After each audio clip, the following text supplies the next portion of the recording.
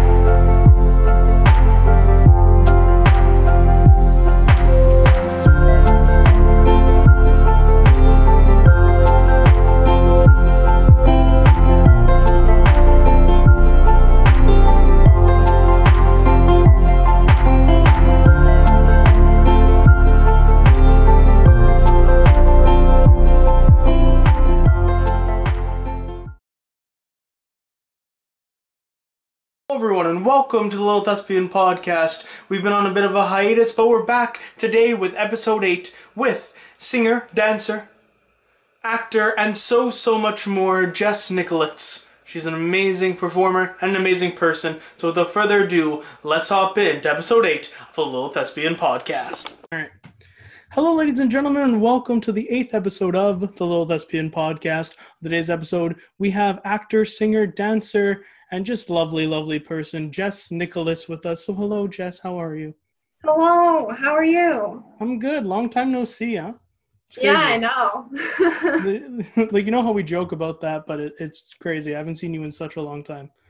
Yeah, well, I haven't been at Abbott in like years. almost 3 years. Yeah.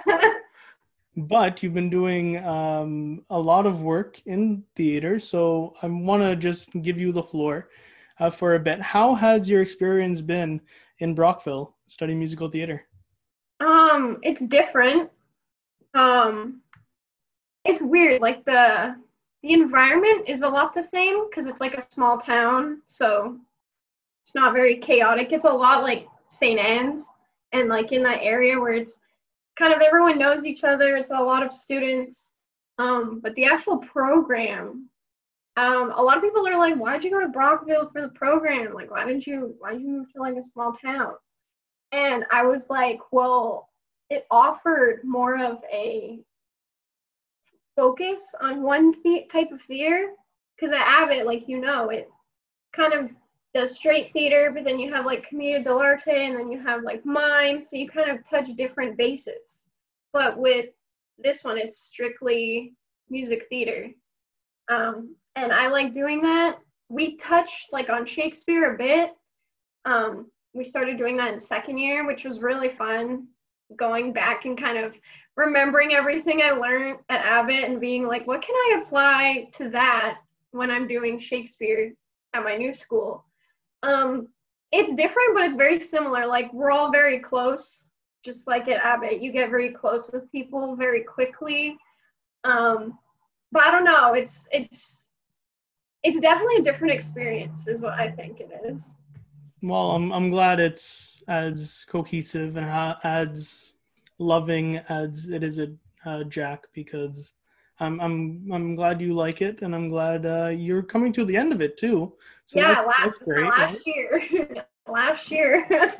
Well, that's great though. I'm glad you found another place of which you feel like it's home, and it's good to see that you can pursue even more studies outside of just studying in one spot. So I'm happy for you. Thank you. You're welcome. It's weird because I was telling one of my friends the other day, it was like, this will be 6 years that I've done post-secondary, because the one at Abbott is 3 years, and this one's 3 years at St. Lawrence. So it's like 6 years of just studying theater, and it's like, how much more can you learn? But I learn, like, I know everyone on the show has said this, but it's like I learn more by like going into my classroom and just like being there and seeing people kind of do their thing.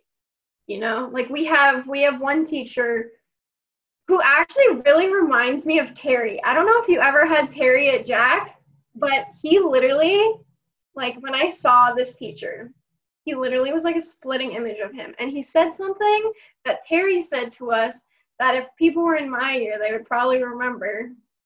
And it was, if you want to be a duck, be a duck. And I was like, Terry literally said that to me. So it was like kind of weird to see the two like combined together from like a straight theater versus like a music theater. Like it was just weird. But shout out to Terry Donald. Obviously, I don't think Terry's watching this, No. but if he, but you never know. shout out to Terry, because even though we didn't have him, or I didn't have him at Jack, my God, the man's a legend. Legend.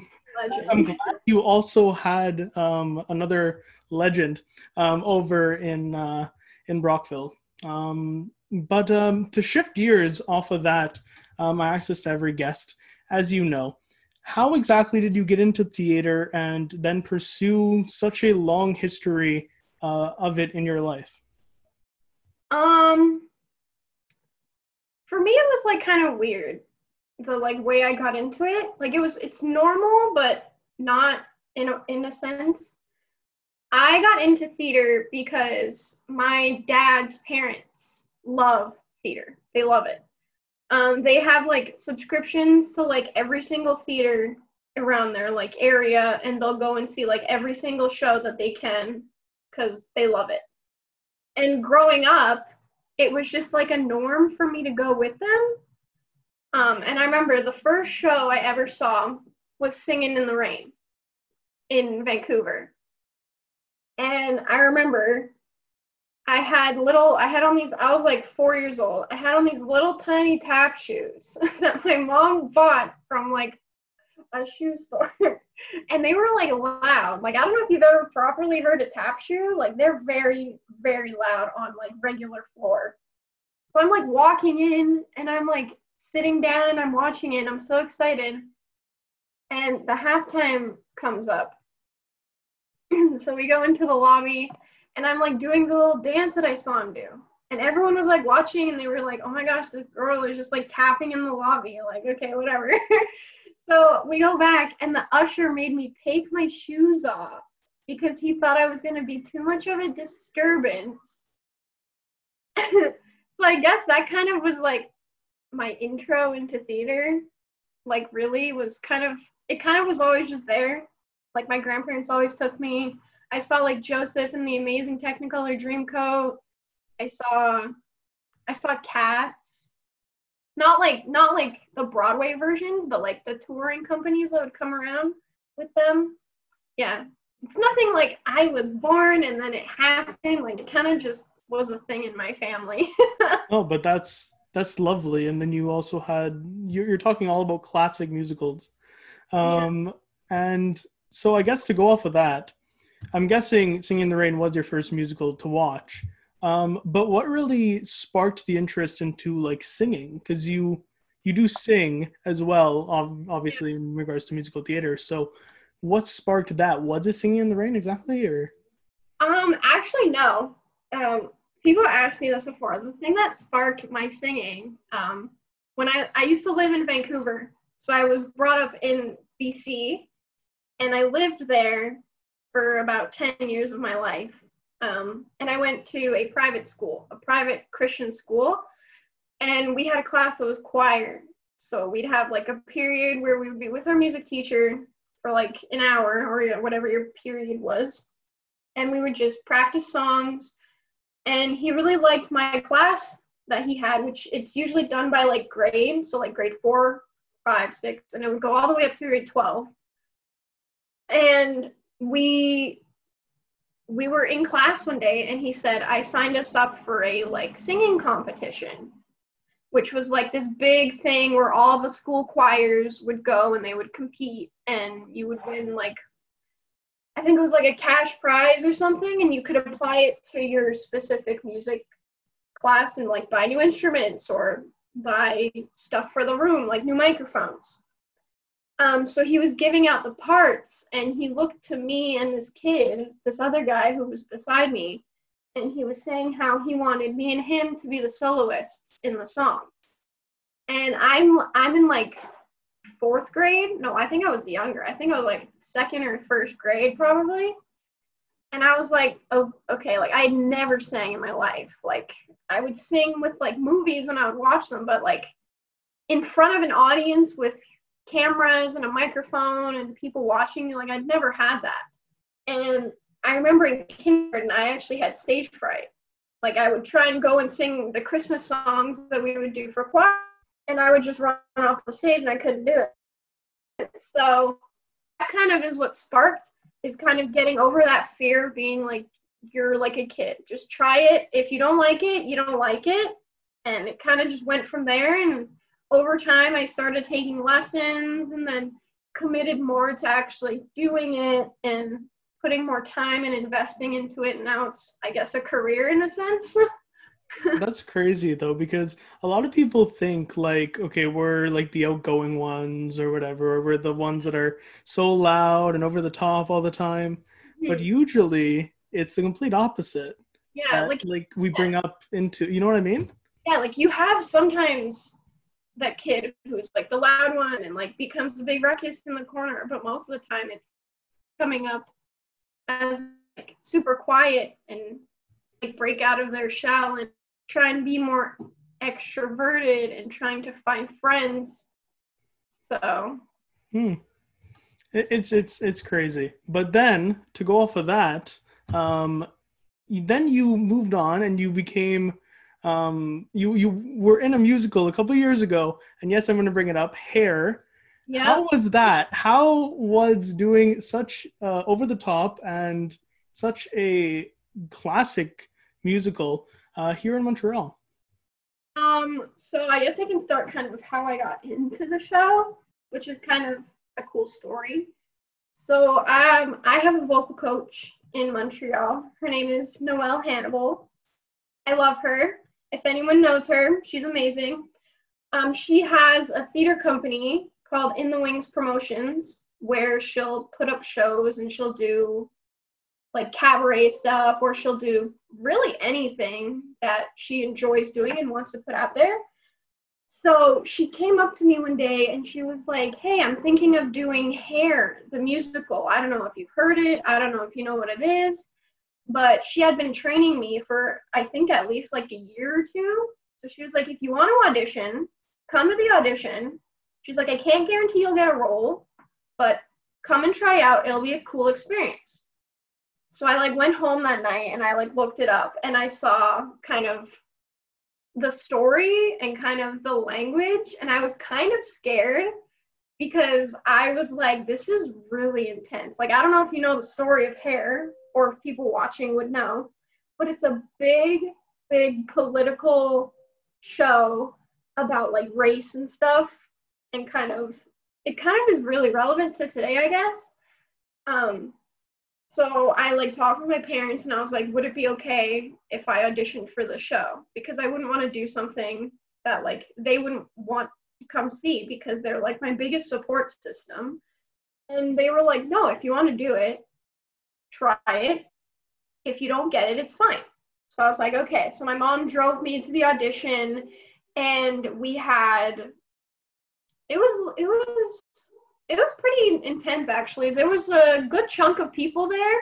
So what they did is they split it. It was like a full day, and they split it in half. So what they did is they did the dancing portion first with the director and choreographer, Nadia.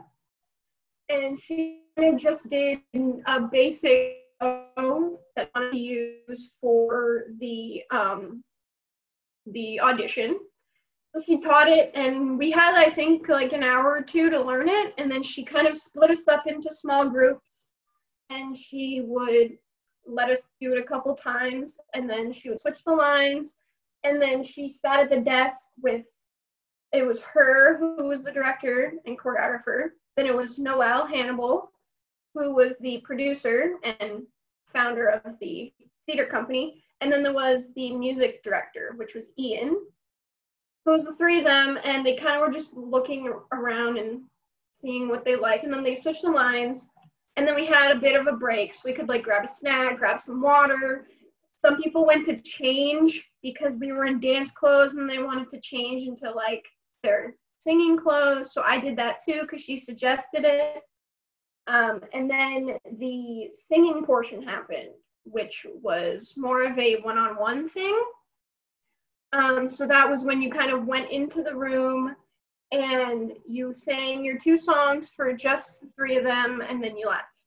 And then callbacks happened a couple days later, and it was the same thing, but instead of it being the one-on-one for singing, it was in like a group.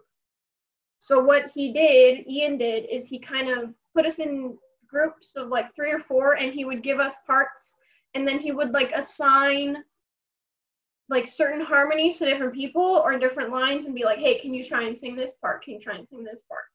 So for him, he told us later on when the show was happening, he told us more about how that was to kind of see how you worked as a group and how you kind of, because yeah, you can be great by yourself, right? Like you can be great as a solo person, but hair especially is very ensemble.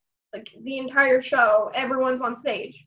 No one leaves. So it's kind of intense. So you kind of really need to be able to like work with the people around you. So that was that. I think the most challenging thing for me in that show was that I was the only person under 25. So everyone else was like 30s, 40s. So I was technically, I would have been considered the only one who would have actually been in the tribe because I was of that age. So that was kind of weird being like the one who really sticks out, looking super, super young and being like, this is a child, versus you look at like the leads who are like 30 or 40 and you're like, that suits more it. So yeah, it was weird, but it was really fun. I got to like see all these new people, and it was at Mainline, so that was fun. And I think you came to the show, didn't you? I did. And I loved it. It was great. And I guess it was an amazing learning experience then in regards to such an older cast. But yeah, you looked great in it. You were great in it. So you're welcome. Even though it's like several years past. Like remounted like the year after. Yeah. So we put it on twice because the Mainline called the theater company and was like, it was a huge success. Like, we want to do it again. So she was like, okay. And then they switched a bit of the cast around. Yeah. Didn't you guys win something? Yeah. I don't remember what they're called, but it's like the Montreal Theater Awards. I think they're called like the Metas or something around here. Yeah. Hair won like every single award that it was in its category or something. Well, there you go. I don't remember exactly, but I remember in our group chat, like our producer Noelle was like going crazy. She was like, make sure everyone votes, like no. And then they all went, like the ones who could go. So it was like her and the director and the music director and some of the ensemble went, and they won like every category. That's great though. Yeah, it was fun. Yeah, well, let's not look in the past now. Let's jump to the future. So now that you are going to be an alumni, what are your plans after studying? Like after I graduate now? Yeah. Well, I want to move back to Montreal. There's nothing wrong with Brockville or anything, but I was mostly there for schooling because in Brockville specifically, there isn't a lot of theater because it's so small.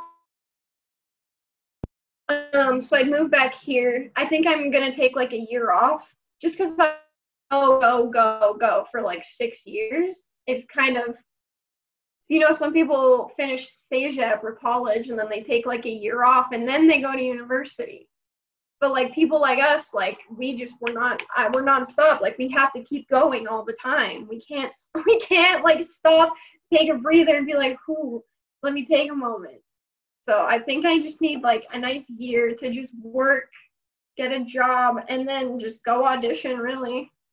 Well, it sounds like a plan to me. I'm pretty much doing the same thing. So, Yeah.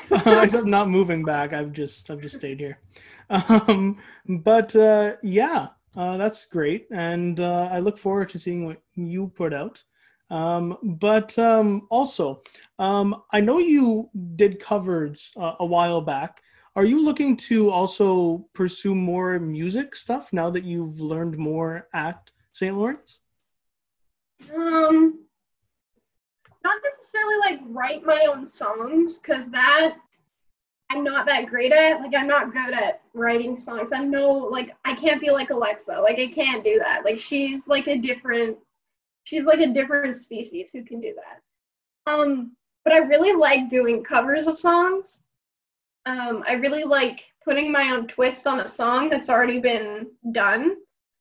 I want to do, I think, more like musical songs, like covers for musicals, just because that's more my style and what I've been studying. Um, I think about that I used to do those. Like those at the back were just for fun. Like I had a friend who knew a guy who owned the studio, and he was like, "You want to come try it out?" Like video. So I just like for fun, but maybe I don't know. That's good though. I mean, it gives you an option if you want to, right? So Yeah, exactly. exactly. Does that also go with dance now that you've learned so much in regards to musical theater? Um, Maybe. Okay, I in my class am the one who has like two left feet. Like if like for example, in my last like in my second year we did The Little Mermaid at St. Lawrence.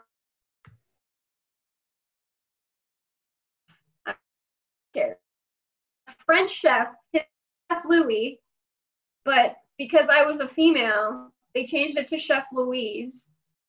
And my choreography consisted of standing in the center dot while a bunch of chefs did these like grand jetés and like arabesques around me, because I was like, me doing that, I fall on my face. Like that's not that's not gonna happen. Okay, we can do something that will make it a bit easier so that you don't fall on your face. You still look funny. So when it comes, I keep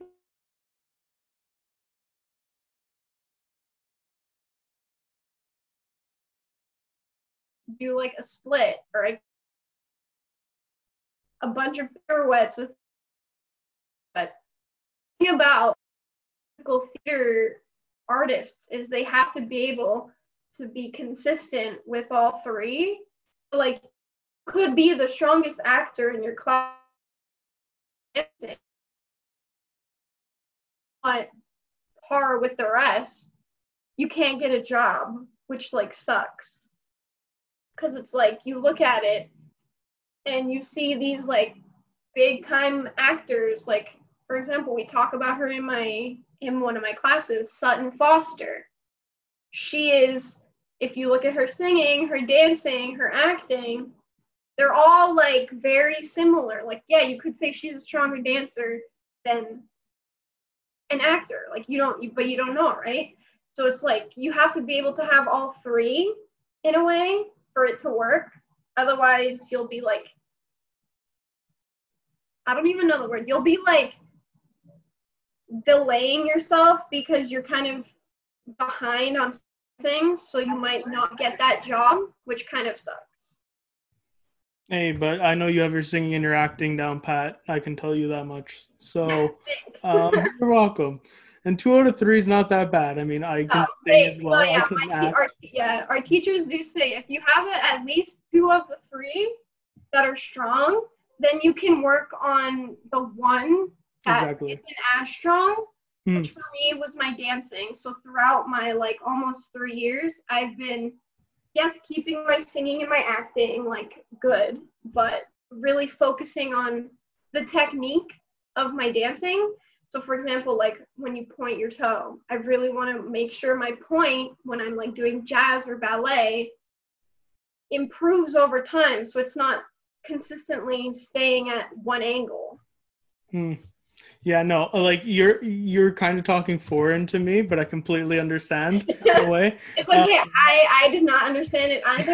I like talk all these dance terms and I catch myself and I'm like, why am I saying that? Oh, I've been to auditions and they're like, yeah, you know what they do in ballet? Yeah, we're doing that. And I'm like, well, guess it's not up for me. Or, you know what I mean? Like the Yeah. dance call is usually either where I get cut or somehow I come out of it in a better way. But yeah, it's true. I mean, sometimes you can be a triple threat, sometimes not so much, but it's all hard work, right? Yeah, So, it's really like your determination. exactly. Best word. You might not have all three, but if you show that you're good and you're strongest too, like they'll keep you. Of course. And that's what our teachers tell us. They're like, if you show that you're willing to work hard and improve on that one that's not your best, they'll see that and then they'll be like, I can work with that. Like I can help them improve. I can help them learn from this. Exactly. And I guess to go off of that, do you have any more words of wisdom for people? I ask this to every guest. Do you have words of wisdom for people that may want to pursue musical theater or just theater in general? I think like it's gonna sound harsh, but like I mean it because I needed this when I went in. It was really grow a tough spine or like tough skin, I guess is the expression. Because if you're looking specifically at music theater, it is a tough business. Like you could walk into the room and instantly they'll be like, nope, sorry. And you could have literally said nothing to them. But our teachers tell us all the time, they're like, they might have just seen you walk in and you're just not the style that they were going for. And our dance teacher specifically, she always says, she's like, don't take it to heart because of the way that you walked into the room, you know?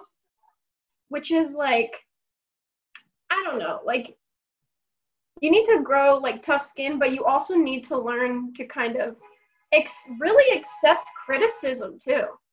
Because we have people in our program who like constantly take like critiques or like as like advice from a teacher, someone trying to help them, as like them bashing them and being like rough and rude to them. And I'm like, no, like you need to learn to take the critiques that they give you and kind of turn that into a learning experience, which a lot of people can find like hard. And I know this like advice sounds like really harsh, but like I don't want to sugarcoat it. You know, I don't want to be like, go in, do your best, and you're gonna get a role. Like no, like all of us in theater school know you're not in the room on your first audition that you ever do and walk out of the room with a job. Like you really need to be able to walk out of the room and be like, you know what? I did what I could.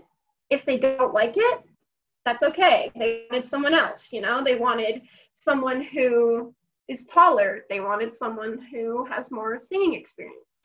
They wanted someone who is a brunette. They wanted a guy who can sing to a B flat instead of an A, you know? So it's like, you kind of just have to be able to go in, do your best, come out, and be like, you know what? I did it. That's it. There's always another day tomorrow, right? That's exactly. the way I look at it. It's like if you're so set on one thing, like it's gonna drive you insane. Like you're gonna go home and you're gonna lay down and you're gonna be like, that was awful, that was terrible, na na na na. And our teachers all the time, even with our like school shows, they're like, after your audition, go do something that makes you happy. Mm-hmm. Whether it's you go get ice cream, you go for a walk, you read a chapter in your book, you do a workout, you do anything. You know, you go to a friend's house and you make tea. Like that's what I did after the Little Mermaid auditions. I went over to my friend's house and we made tea and we watched a movie. while we waited for the cast list, you know? Like, you just do something that distracts your brain from, oh my gosh, that was terrible, that was awful, that was so bad, and you kind of just let it happen. And that's the thing too, like, unfortunately, this might sound harsh, but you hear more no's than you do yeses. Exactly. So you just gotta kind of grin and bear it. Yeah, and that's not even with, like, music theater, that's with, like, anything. In general, exactly. You just see it happen more with music theater, right? Because there's just so many rules and so many people want to do it. They can't take every single person who walks into the room. They would need like a billionaire's budget to do that. Exactly, and unfortunately, not everyone is trained in all three. You know what I mean? Exactly, like acting, singing, and dancing. Yeah. You know what I mean? So, but yeah, that's amazing advice in regards to just, there's another audition coming up. You're going to do 1 million auditions. You might get half of that. You know what I mean? You know?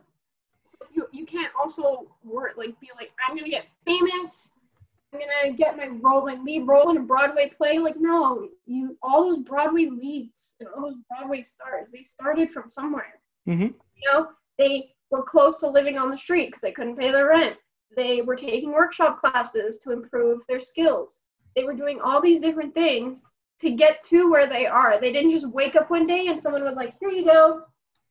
Here's a lead role on Broadway. Like that's like a rare occurrence that it ever happens. There's a reason why the term struggling actor is a thing.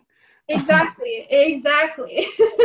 But yeah, I mean, that was a great point. And it's true. I mean, if you guys want to go into musical theater or theater in general, it's a very wide and very big community, not just here, but in general. It's a lot of people love to hear musicals. They love to see musicals. They love to do musicals. They also love to do theater or film or whatever form of media, because it's sometimes very beneficial in the pockets. Not all the time. Most of the time it's not. But it's also because of the passion. And if you have passion for it, go for it. And if auditions and whatever scare you, I hate to break it to you, most people, even actors that have been doing it for years, don't like auditions all the time. It's true. Mainly because I hate them. Right? It's just it's the business, unfortunately. But like Jess said, go and do something you like doing right after it. So you just get your mind away from it for a bit, and then when they contact you, whether it's a yay or a nay, it could change everything, or you move on to the next one that can potentially do the same. Yeah, and it's like, kind of to add on to what you said, our teachers all the time are like, the difference between someone working a 9-to-5 job and an actor is when you're an actor, you are your own business, you know? You are your own treasurer, you're your own president, you're your own whatever. You're basically walking into the room for your audition and you're selling your business. We had one of our teachers came up with an analogy from like Shark Tank. When they walk on the stage in Shark Tank, they're selling their product. So it's like, as an actor, when you walk into the room, you sell the product and you are the product. So you want to show the best version of that product that you can. That's a great analogy. And I think I heard that from Andy Cook and Jason Howell, just shouting them both out. Because they're great. And if you guys study in Montreal or John Abbott, you're going to have the pleasure of probably being with these guys. And yes, just shout out to all the staff at Abbott and at St. Lawrence, because they're teaching you great as well. So yeah, we love them. We do. Okay, so unfortunately we have only a couple more questions left, but I'm going to formulate it into one big question. Okay. So now that you've done Abbott and you've done St. Lawrence, what has been your most rewarding parts there and at John Abbott during your time learning? And what has been the most difficult and most transcendent for your career now moving forward? My most rewarding role I ever had at St. Lawrence. I'll start St. Lawrence and then do Abbott. St. Lawrence was probably we were supposed to do Sweet Charity, but then the coronavirus happened and everything, and I was in the ensemble. And the thing about the ensemble in Sweet Charity is a lot like the ensemble in Hair. They're constantly moving, constantly, like, the whole thing about the set was that, like, these pieces, like, rotated, and then they would, like, set them. So the people moving them are in character, but they're moving set pieces, So that was really fun because it almost felt like a ballet, and everything was so, like, synced, and everyone was, like, moving with such it was just really fun to go to rehearsal every day and kind of, like, see everyone's input, because our director, Cameron Carver, people know him, he's, like, huge in Toronto. He's all about kind of, like, taking his idea and sharing it, but then he'll love taking other people's ideas and kind of adding it if he likes it. So, like, he was very involved with collaborating everyone and making sure everyone felt like they had a purpose, which was really nice because you were able to kind of have a voice and not be like, no, we're doing this. This is how it's happening. If you don't like it, too bad, so sad.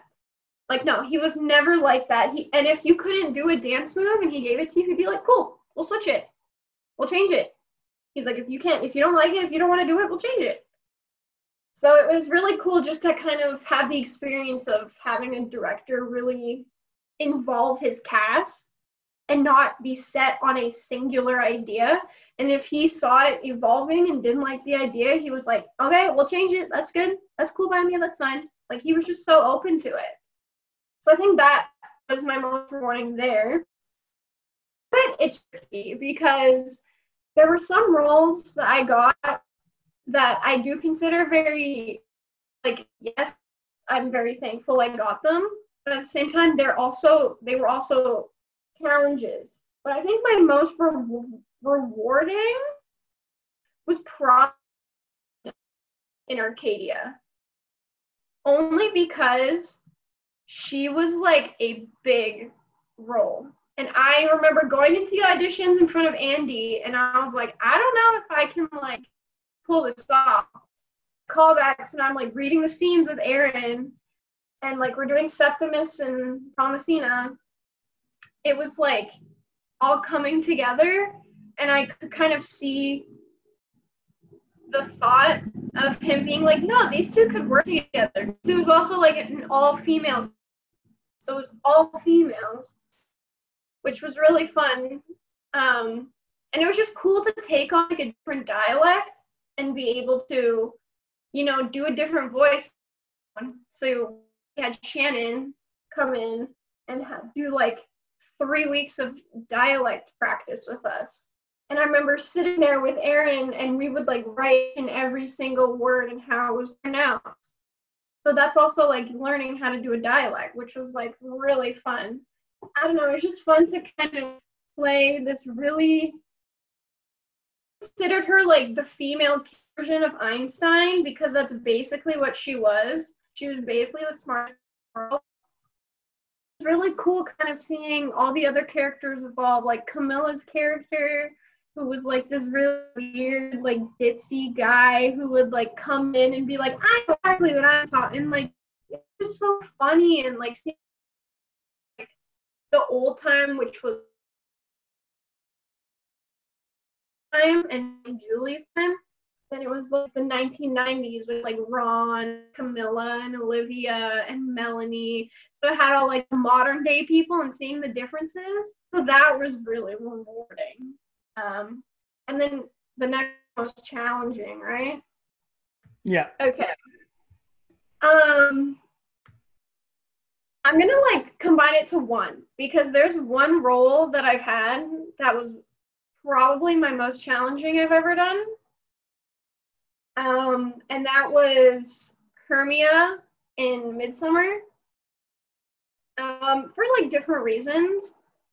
I do not consider myself a Shakespeare actor. Like, I like I like seeing it like performed.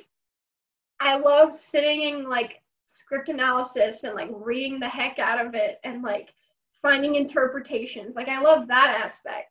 But when you tell me to be the role, I'm like, I don't know what I'm doing. Like, I have no idea.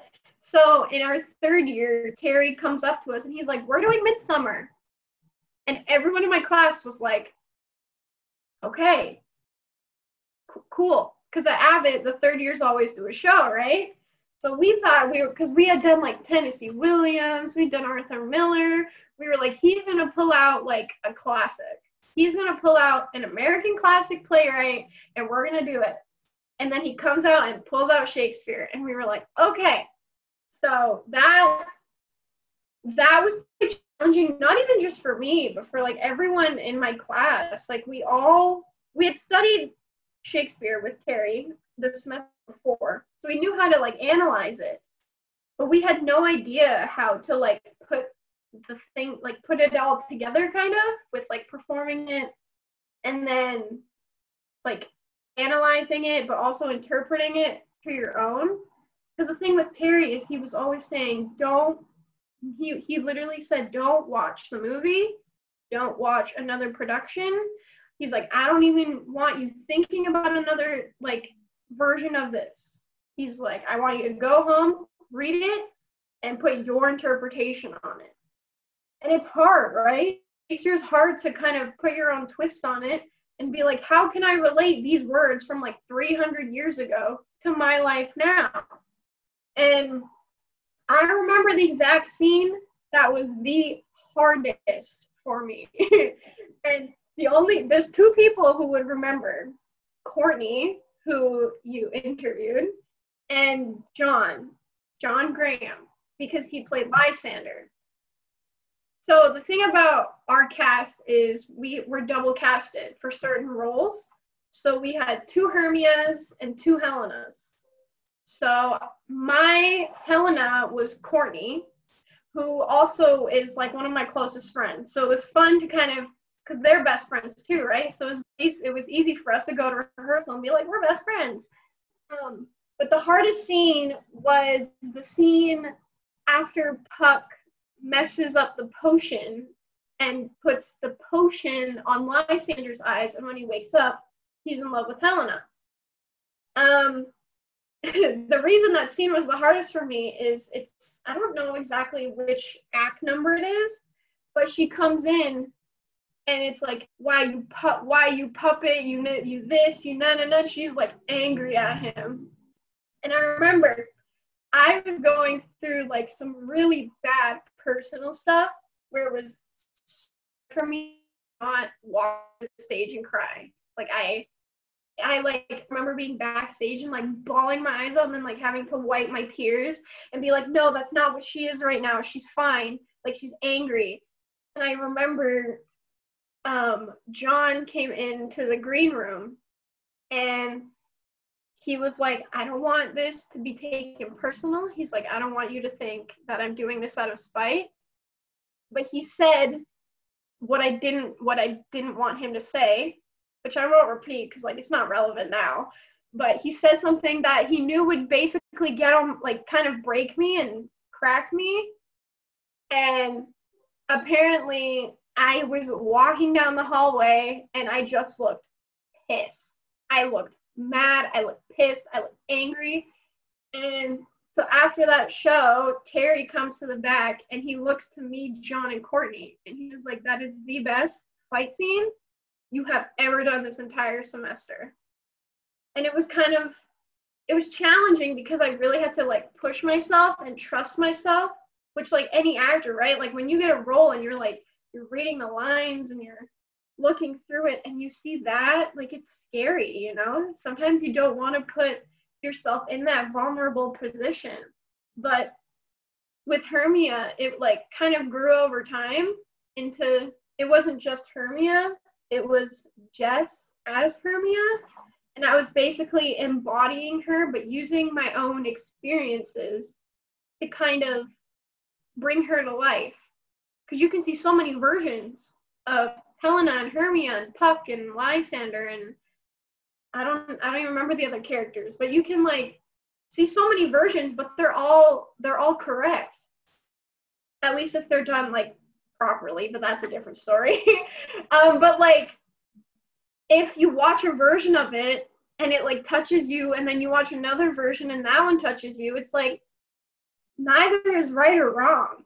If the character, or I guess the actor, really takes time to kind of build this character, that's what's the most rewarding. And that's what was most challenging for me, because she had so much that you could give. Because like that's the thing with Shakespeare, is he has so much stuff for his characters. Like you can get so much context for them. And it's like intimidating because you want to get all this in, you want to pack it all in and be like, it has to be so good, no. But at the end of the day, if you don't get one of those things, it's okay. Which, like, I didn't understand at first, which is why it was challenging, because I really wanted to fit, you know, she's angry, she hates her best friend, now she's in love. But, like, if you go out and you don't feel that, show what you feel, which I didn't know back then. I didn't realize that I could do that back then, that you could kind of just really be yourself and kind of let whatever emotion happens happen and not be like, okay, this is how we're going to perform it. I'm going to look at my partner. I'm going to be angry. Like, no, that's not, you can't plan it. And I was always so used to planning out my characters, and it was just so bad. And it's so wrong. Don't do that. Never plan stuff out. Don't do that. But that's the thing too, with like Hermia, arguably, she's one of the most, she has one of the biggest arcs, I think, in most Shakespeare, because she literally just, she's everywhere. Yeah. So, I mean, that's the thing too, like, it definitely was shown in Midsummer, and I love that production so much. It's one of my favorite that Jack has done, because it was just beautiful. It was done tremendously. So you should be very proud of that, honestly. When you think about like the double cast, right? So if you go to one show and then you see like Kelly and Jesse, who were the other Hermia and Helena, and then you see me and Courtney, like it's different, you know, because each person has a different outlook that they're using. And even with like Thomas and John, who were Demetrius and Lysander, they would always say, you never know different scene partner, which is why it was fun to actually be double casted, because you can see how the other person interprets the line, which is also fun, because it's like I may say the line a certain way, but then when Kelly does it, she might have said it a different way, and I could be like, wait. And then you kind of pick up on that and be like, what if I tried it like that? That's the thing with Shakespeare, and I think that's the thing that why it's so, why people do it so much, and why it's one of the most classic plays. Actually, it is the most classic playwright. Yeah. Pretty much. Shakespeare, it's just, you could watch it 100 times, 1,000 times, and it can change. It's transcendent. That's a word that I used earlier. It's something that everyone has a different experience towards. It's still like so relevant, you know? Exactly. Like when you look at the world now, you can even like musicals too. You can think about like a Shakespeare play that could work in that sense too. That's why too, a lot of Shakespeare has been turned into musicals. Look at Kiss Me Kate and several. There's a lot. So, I mean, yeah, it's true. And I guess to go off of that, unfortunately, it is time to go. But it was a great segue, because I have a new series that's going to be coming here as well. And I'm also going to talk about who's coming next week, even though I've already announced it on my Instagram. So I'm going to be doing a new series entitled Shakespeare Sit-Downs, of which we're going to be talking to people, actors, and talk all things Shakespeare. And it's great because A Midsummer Night's Dream, so it's our first one. So if anyone wants to jump into that, let me know on Instagram. I'm going to be putting out basically a list of all the Shakespeare plays that I'll be covering. It's basically the whole list, but excluding some because people don't know all of Shakespeare's works. So check out for that. Also, next week or next episode, we're going to be talking to Thomas Rodriguez. Yes, the Thomas that Jess was just talking about. All things Opportunity Theater, all things theater, and just some great things coming up for him and his company. So it has been great talking to you, Jess. I'm glad you're well, and I'm glad you have had such an amazing journey there at St. Lawrence. And yeah, it was great catching up with you. That was fun. It was fun. I try and make these fun. But yeah, thank you so much for being on. And yeah, if you have any final remarks, go right ahead. I think well, first off, the fact that Thomas is the next guest and like I was talking about like Midsummer, like that's really funny. Right? That's so like didn't even plan that. Wow. I think like to kind of just end it, kind of what I said earlier, just like don't like because every actor's scared of auditions is what you were saying earlier. Mm-hmm. Don't feel like you have to go in and like be perfect. Like our teachers at St. Lawrence, they always talk about when you walk into the room, the panel wants to see you succeed. They're not there to make you like crumble and fall. Like they're not going to either be like, let's make a joke, let's make them cry, like let's make them leave hating themselves. Like no, they just want you to go in and they just want to see who you are. Like just go in and be you. If you're trying to put on a facade, they're gonna know. Because I don't know how, but these panels have like magic powers where they can like tell when someone's being not themselves and not genuine. Like I don't know how they do it, but it happens every time. And it's true. Really what they want is for you to succeed so they can have a person in their show. Yeah. They're not looking to make you fit. No, they don't want someone who's perfect. Like our panels, who they bring in are like people and directors who work in the business. And they literally say, I don't want you to come out and be perfect. Like their goal all the time is like, we want to see if there is potential in you. Mm-hmm. That's the only thing. They'll look at us and be like, do I see potential? Do I see myself being able to teach this student? Because it's a learning experience. Can I see myself teaching the student, teaching them how to do X, Y, Z? And if yes, cool, they're in my show.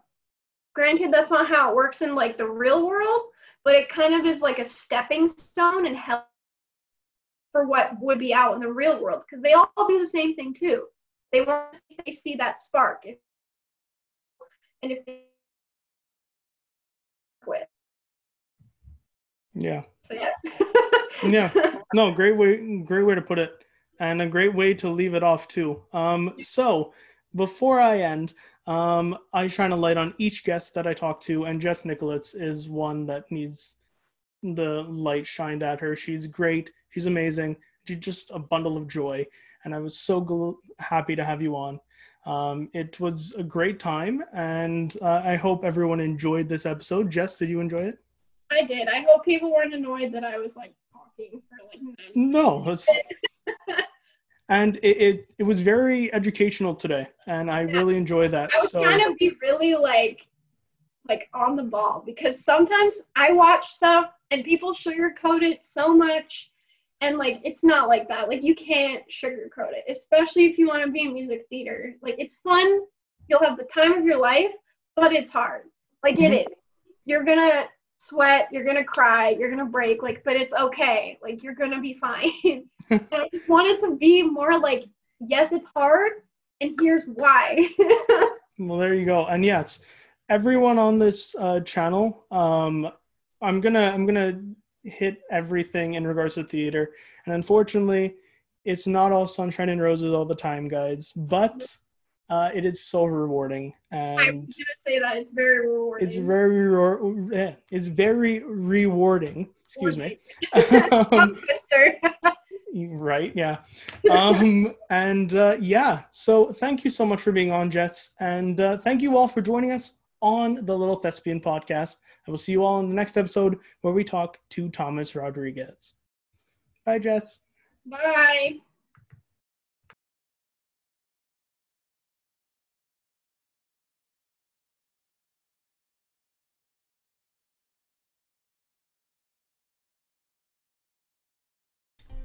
The lights are off. The curtain has fallen. And it's time to say goodbye.